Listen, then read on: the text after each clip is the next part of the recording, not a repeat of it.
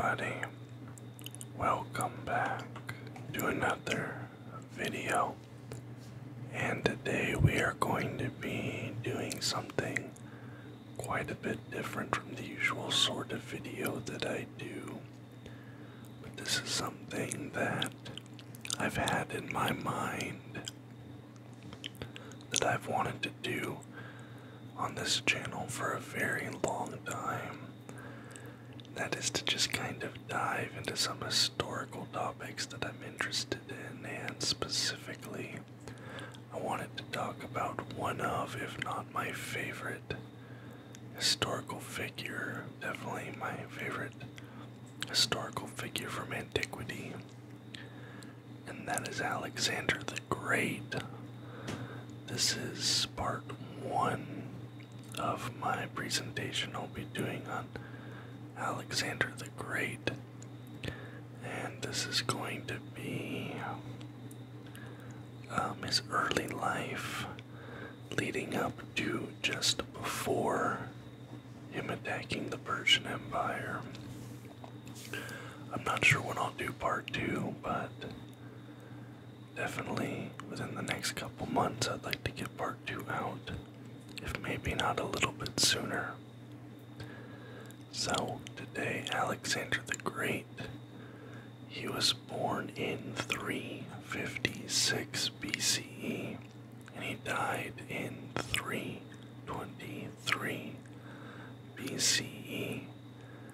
There's a portrait of him there on the right. I'm going to start with his early life.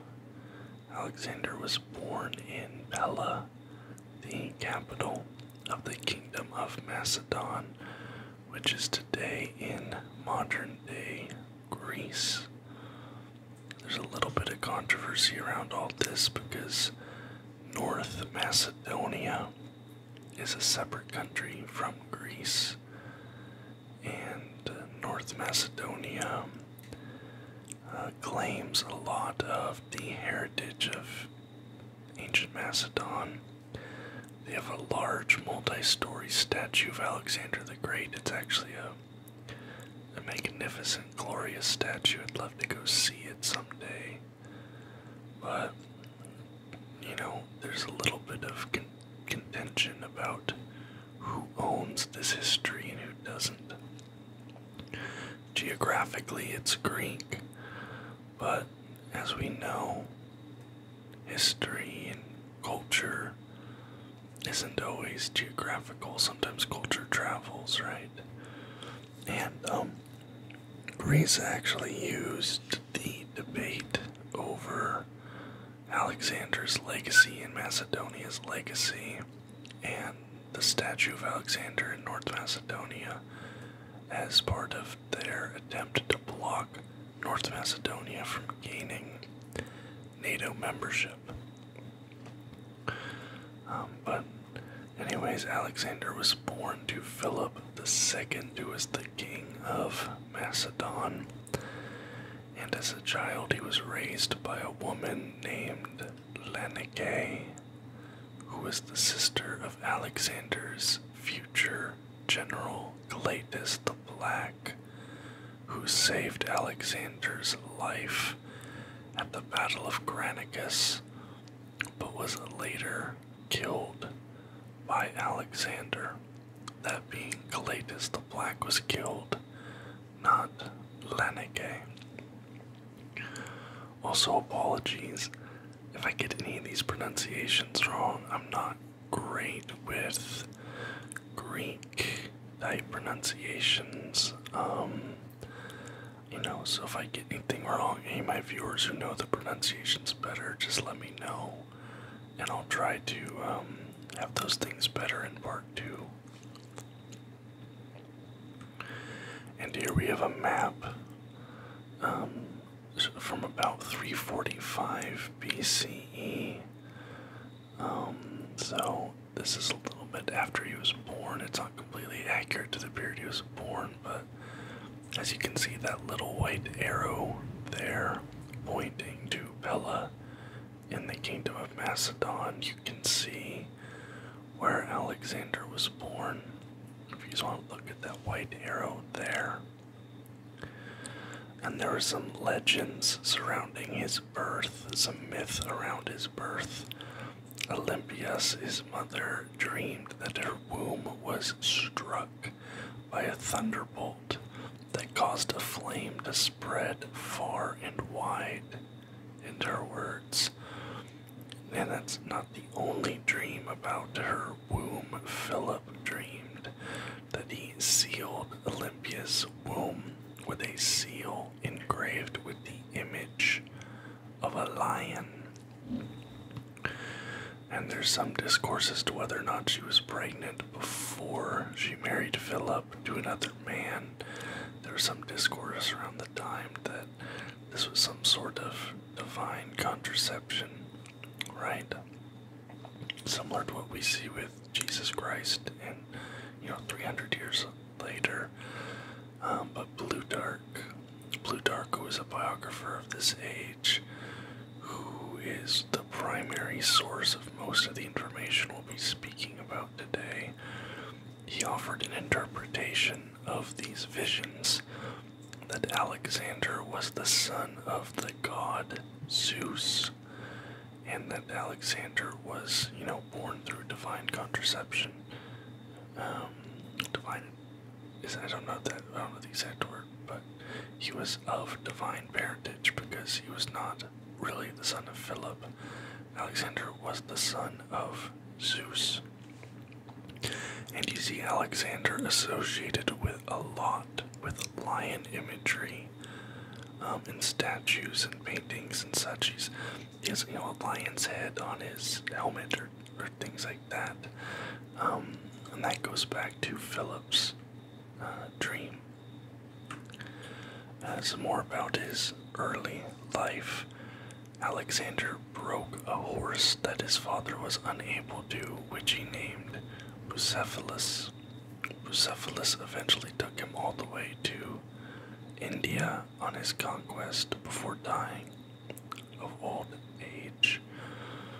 And at the age of 13, Alexander began a tutelage under Aristotle.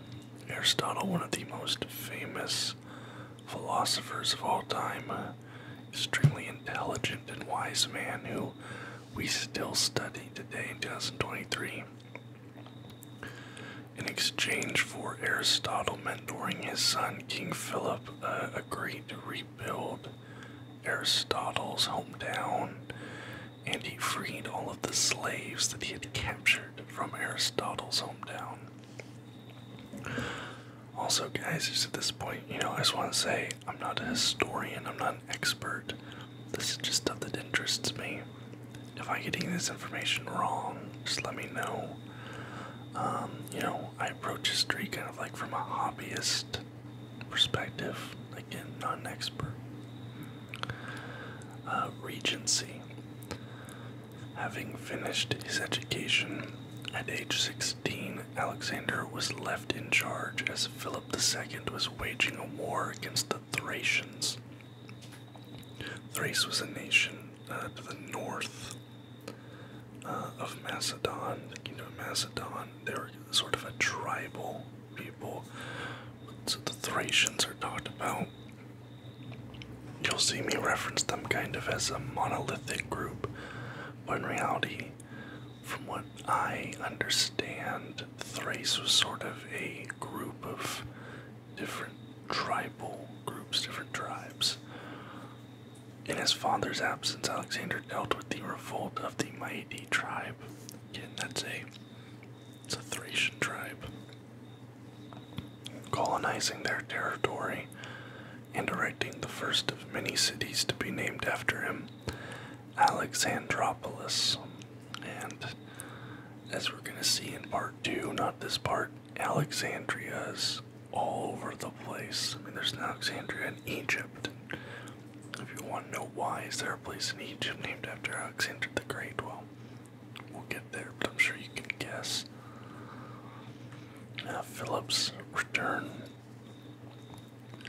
After his return, Philip sent Alexander to subdue revolts in southern Thrace and then on to a campaign against the city of Perinthus. During this campaign, Alexander reportedly saved his father's life. And you see here, I have an arrow pointing to the city of Perinthus. If you can't see it, it's in the top right of the screen. If you look at, you see Thrace, top right of the screen, Perinthus, right there, right on the edge of Thrace, almost to Persian Empire. Campaign in southern Greece is what we get to next in his life. Alexander was joined by King Philip and marched into Thermopylae, then through to Eladia. The Athenians formed an alliance with Thebes against the invaders as Philip and Alexander conquered Amphissa, then rejected Philip's offer of peace he extended to them upon his return to Eladia. So here's the map, and you see we have 3 arrows here.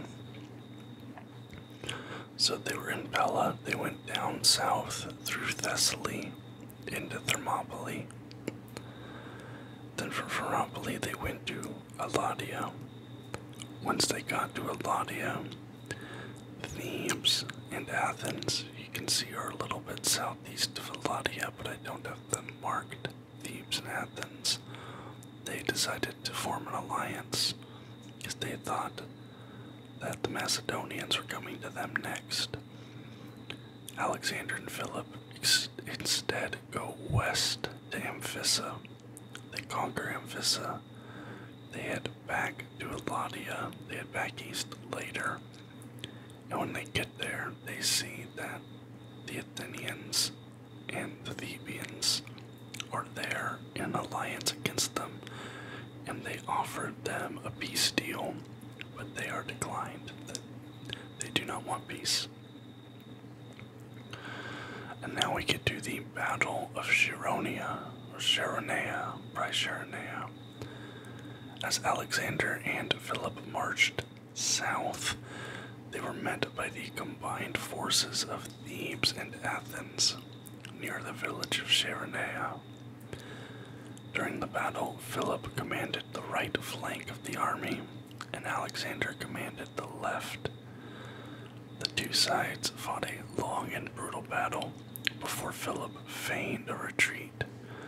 This lured the undested Athenian troops out of their formation because they gave chase. They broke formation of the Thebians to chase away Philip, thinking that they had routed Philip's troops.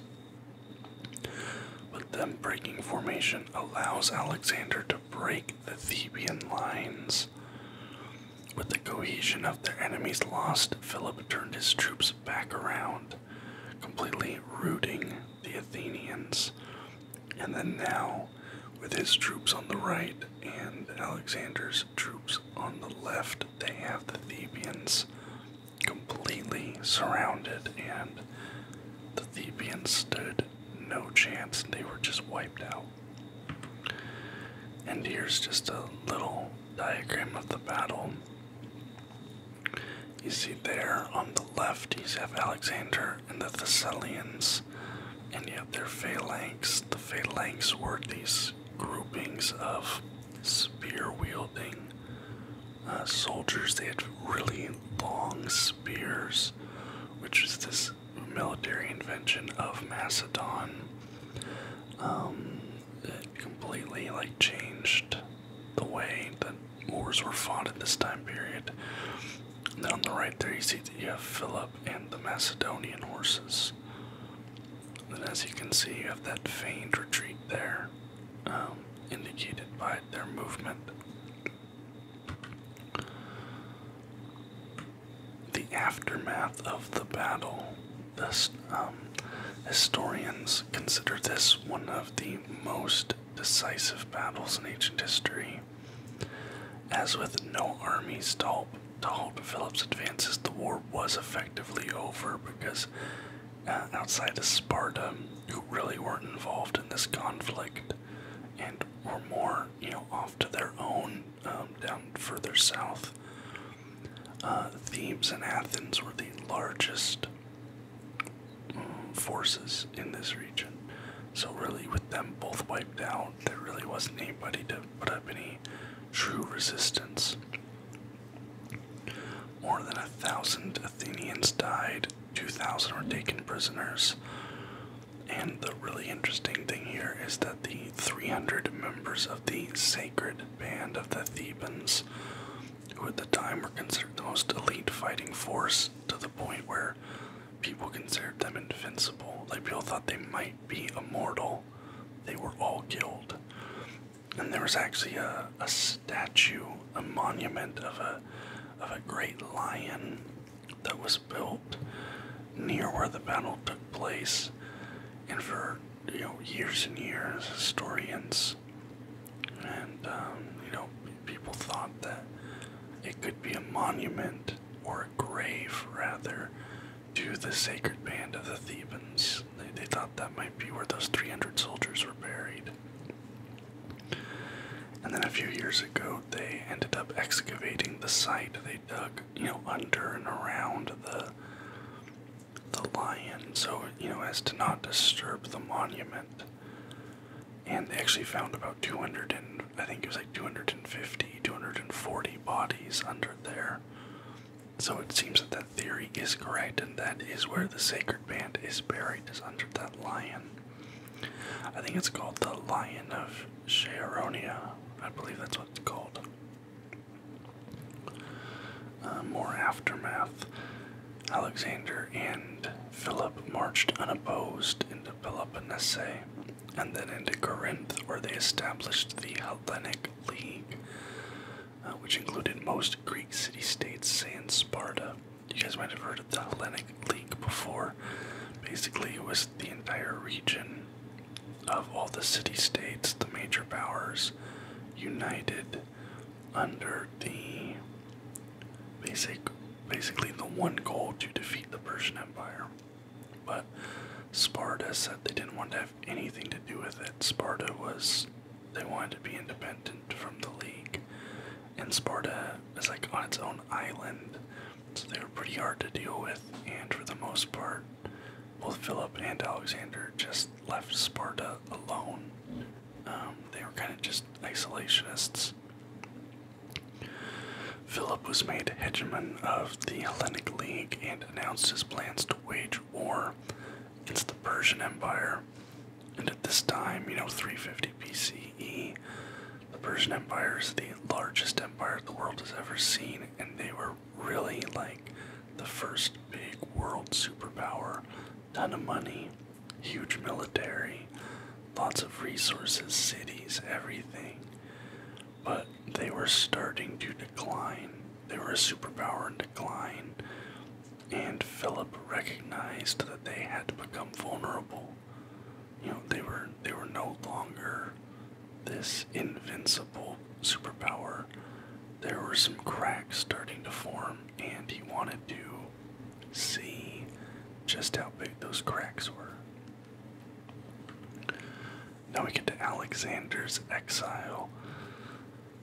This is a very interesting chapter in his life. I've always found this part of his history really weird, and I think this is one of those disconnects from modern society and the society of antiquity. But upon their return to Pella, Philip fell in love with a woman named Cleopatra Eurydice, the daughter of his general Attalus, and married her. This made Alexander's position as heir less secure, as he was only half Macedonian, and any children of the new couple would be fully Macedonian children. And this is a painting that I found, supposedly, of Cleopatra Eurydice, what she looked like. But again, this is not, I don't believe, rather this is a contemporary painting. This would have been made hundreds of years later, so who's to say how accurate this is? And then here's a quote from Plutarch. At the wedding of Cleopatra, whom Philip fell in love with and married, she being much too young for him, her uncle Attalus, in his drink, desired the Macedonians would implore the gods to give them a lawful successor to the kingdom by his niece. This so irritated Alexander that, throwing one of the cups at his head, "You villain," said he, "what am I then, a bastard?"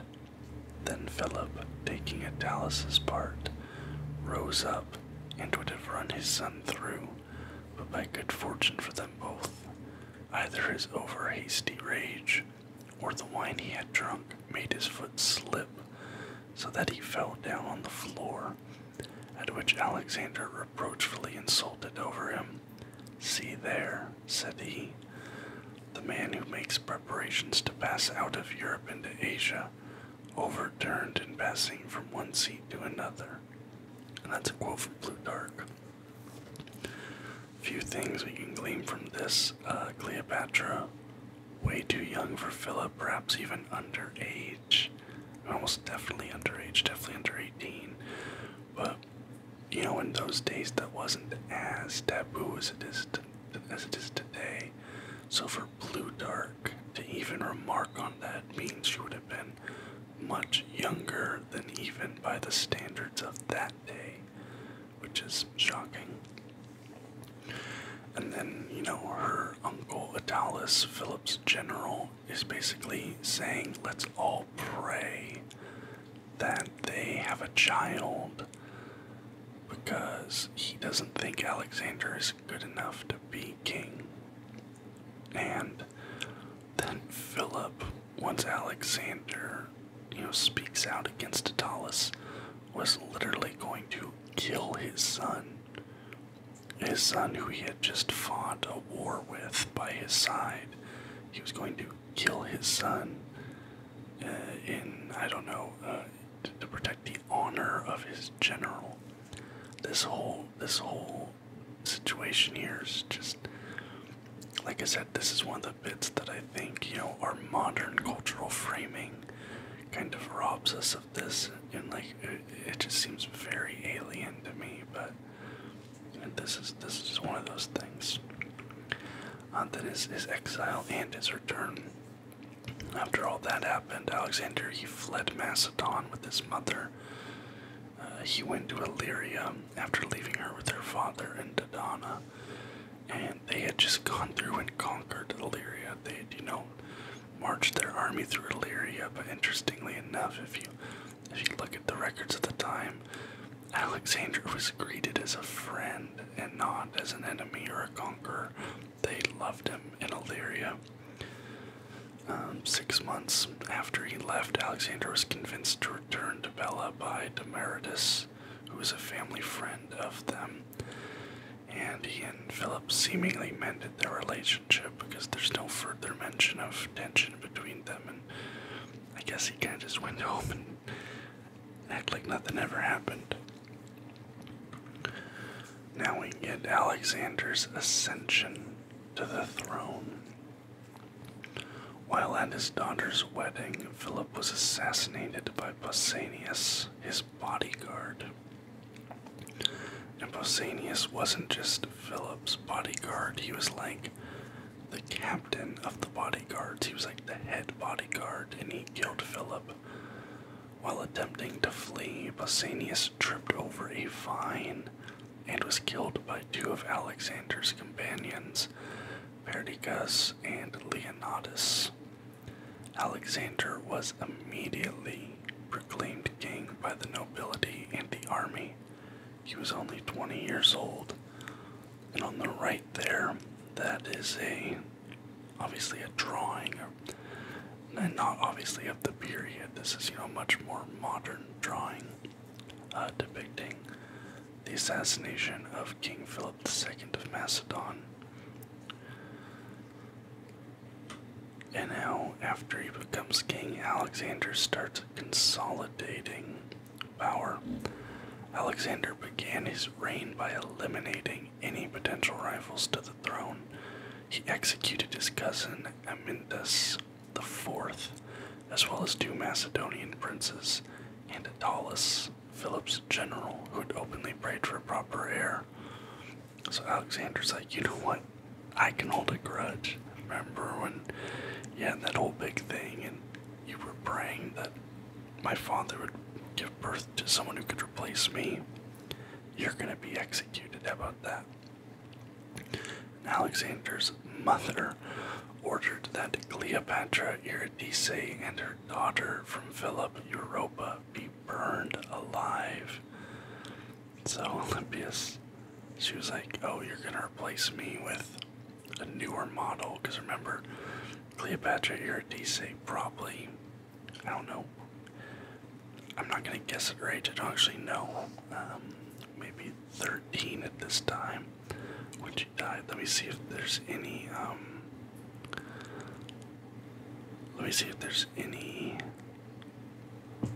record of her death.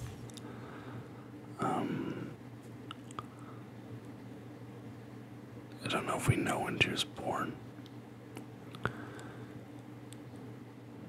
So we don't know when she was born, no. Yeah, we actually have no idea. That's interesting. But there's no one even attempts to say how old she was, but if it was remarked by someone of the age that she was young, she would have been very young, definitely a child, perhaps prepubescent. Well, actually, no, she couldn't have been prepubescent because she gave a daughter, Europa, but they were both burned alive by Alexander's mother. But after Philip died, there were revolts. Philip was named hegemon. He had just consolidated power of his own. After marching south, Athens, Thebes, all these things, he had formed the Hellenic League. But hearing of Philip's death, Thebes, Athens, Thessaly, and the Thracian tribes went into revolt. Now Thessaly, they were seemingly friendly enough with Macedonia. I think they shared troops with them and things like that, but they went into revolt. Alexander was advised to handle the situation diplomatically, but instead he mustered an army of 3,000 men and rode south. Encountering the Thessalians in the mountains, they surrendered to Alexander, adding their numbers to his ranks. Arriving in Corinth, the Athenians asked for peace, and Alexander pardoned their rebellion before. Like his father before him, he was appointed hegemon of the Hellenic League. So he didn't even end up having to fight the Athenians. He just rode up with 3,000 plus men, maybe 3,200 or something, 4,000 maybe. And Athens was just like, you know what? Never mind. We don't want to fight you. And Alexander pardoned them. One thing you'll see with them is he tried to be fairly lenient with things. Like, he did not punish them for revolting. He just straight up pardoned them. He seemingly tries to be lenient sometimes, even though he does also become quite violent.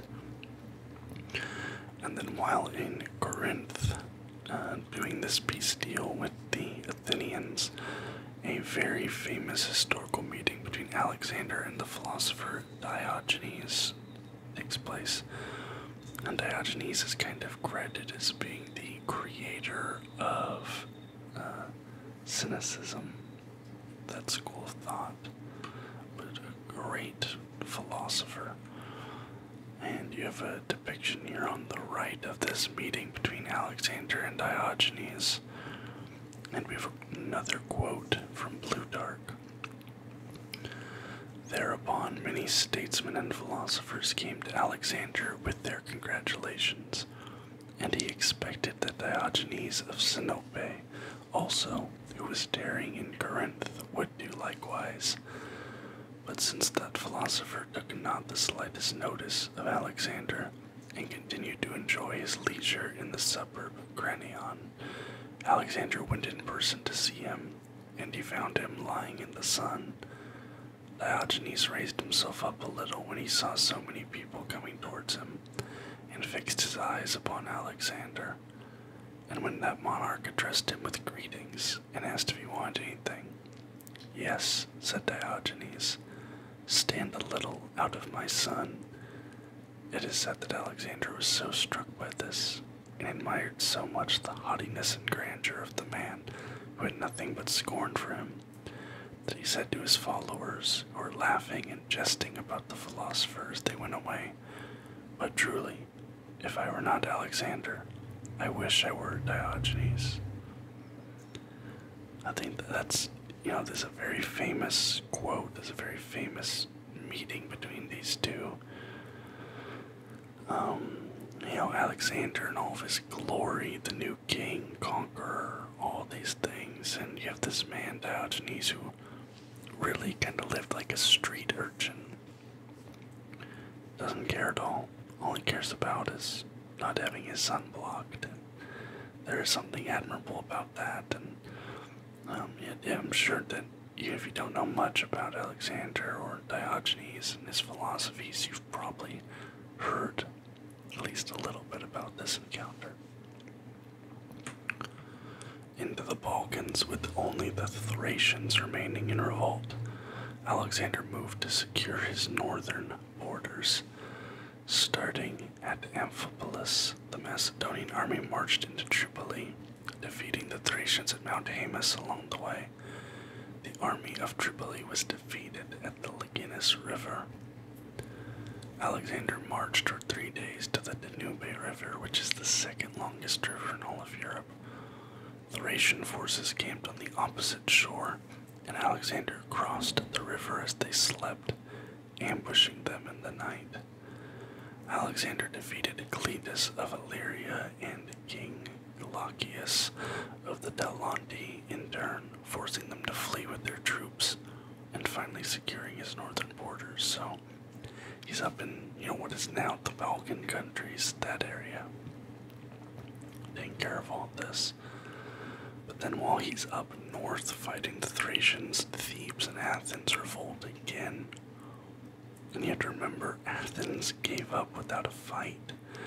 But then Alexander leaves, and they're kind of looking around, and they're like, wait, what did we agree to? While Alexander was dealing with the Thracians in the north, the Thebans and Athenians again rebelled against his rule. And Alexander, he knew he had to move quickly, because he couldn't let them establish allies. He couldn't let them, raise troops and that stuff. He had to move fast. And he marched over 300 miles in a fortnight, 2 weeks. He got to Thebes so quickly that they were in disbelief that it was Alexander who had appeared, thinking that it must be one of his generals. Like, as he was coming up, they literally did not believe the reports that he was approaching. He basically approached completely. Nobody checked him. Nobody did anything because they were like, there's no way. He's up in Thrace. Well, no, he was there. And there's Thebes. And now I don't have it marked, but you heard that he was in Philippi. And if you can see, if you look up at the Thrace section up north, you can see where Philippi is. And you can see down there Thebes, where I've marked with the white arrow. And he went that entire distance in 2 weeks. And remember, this isn't, back then he had horses, but he also had 3,000 men. So he's moving at a marching pace. You have to move that many people, plus the logistics that come with that many people. You're feeding them. They have weapons they have to maintain. They have to, use the restroom. You have camping. They have, they're hauling all this equipment for housing and tents and stuff. The fact that he made that trek in 2 weeks is outstanding. And now we have the Battle of Thebes. Upon his arrival, all of Thebes, save for Athens, who provided weapons. Oh, I missed a word here. Upon his arrival, all of Thebes' allies. So Thebes had made some little allies in the area. All of Thebes' allies, except for Athens, who provided weapons, but they refused to send soldiers. They refused to send any Athenian soldiers. They deserted Thebes to handle Alexander alone. So they were talking all this big talk. They were like, oh yeah, we'll back you up. We'll help you out. We'll, give you weapons. We'll give you whatever you want. Let's take down Alexander. We got this. Then Alexander shows up. And they're like, you know what, actually, I think you guys can handle this one on your own. Alexander, not wanting to destroy Thebes, camped his troops near their walls, hoping to coerce them into surrender, even offering them lenient terms. He later just just sit there and look at my 3,000 soldiers, realize you can't beat us, and just give up, but they wouldn't give up. And apparently he was offering them I'll let everybody live except for the leaders of the revolt. So it was only 3 or 4 people he wanted to execute, the political leaders, and they wouldn't accept the terms. So after 3 days, Alexander finally attacked the city of Thebes, and after finding a gate that had been abandoned by the Theban guard, his troops penetrated the walls of the city. I'm not sure why or how that gate was abandoned, but maybe they retreated. They didn't want to get killed in the conflict, so they just ran entirely. But unattended gate. Oops, now we're inside your city. But unfortunately for Thebes, Alexander knew that to stop future revolts like this, especially while he was away in Persia, doing his conquest, his kingdom needs to be stable and secure in his absence. And he'd spent all his time consolidating his power. They'd already revolted once before. He couldn't handle anything like this happening again. He knew he had to make an example of Thebes. So he executed all males and enslaved every woman and child before burning Thebes to the ground. The only things that were left unburned were the temples, the citadel, and funnily enough, this one always makes me laugh. There was a poet named Pindar, and Alexander was a particular fan of his poems. Pindar is considered one of the great poets of antiquity, and some people even call him the greatest poet of antiquity. Alexander really enjoyed his poetry, so apparently there's some merit to that opinion. And because he liked his poetry so much, Alexander did not burn his house to the ground. So I'm gonna come in, I'm gonna kill every single man in this city. Every single woman and child is now a slave, and everything here is burned to the ground, except the religious buildings and the castle, okay? And that guy's house, because I like the words he writes. I've always thought that's very, very funny. And that is the end of part 1. Like I said, this is mainly the early life of Alexander. This is before his conquest east into Persia, the part that he is most famous for. But that we're going to get to in part 2. We're already at 40 minutes just in part 1. Part 2 will probably go for over an hour, but I really do hope you guys like this. This is something really special to me. I've wanted to do this for a long time. And, yeah, man, I hope you dig it. Part 2, like I said, I'm not sure how long it's going to take, but I'll get it out at some point. If you did like it, I really would appreciate on this video, especially if you'd leave a thumbs up. And subscribe to the channel for more content, just like this almost every single day. Until next time, guys. Bye-bye.